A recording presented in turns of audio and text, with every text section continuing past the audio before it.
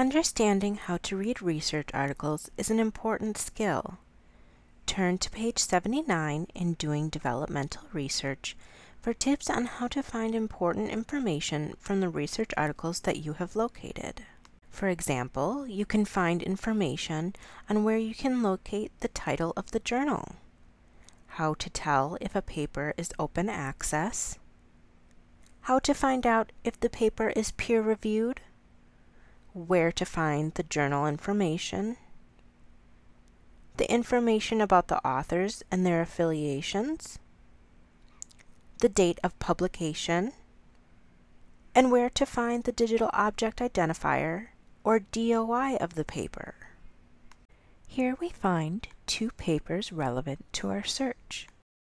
The first is titled The Goldilocks Effect: Human Infants Allocate Attention to Visual Sequences That Are Neither Too Simple Nor Too Complex.